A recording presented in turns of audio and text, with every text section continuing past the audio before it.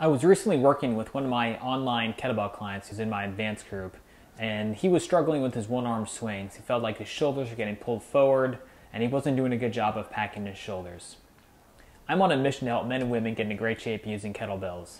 Hi, I'm Ryan Jankowitz, the owner of RJ Kettlebell. I help men and women lose 10 to 15 pounds, shed their spare tire, and build lean muscle so they can fit better in their clothes, look better naked, and move like they did in their 20s. So after doing some video sharing, I was able to figure out what was happening with my client's one-arm swing. He was having trouble packing his shoulders because his body was rotated at the top. At the top of the one-arm swing, the kettlebell wants to pull you forward.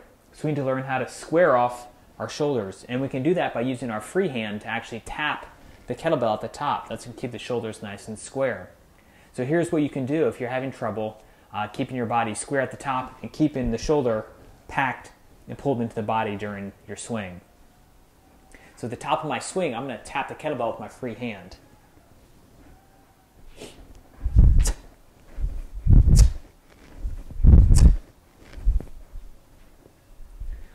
So at the top there, all I was doing is just gently touching the kettlebell.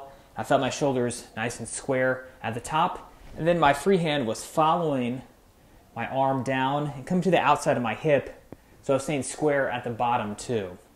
So if you're having trouble with this arm that's holding onto the kettlebell, you feel like it's getting pulled forward, use your free hand, tap the kettlebell, and have it mirror the arm that's holding the kettlebell. If you have any questions about kettlebell training, please send me a message. Stay strong.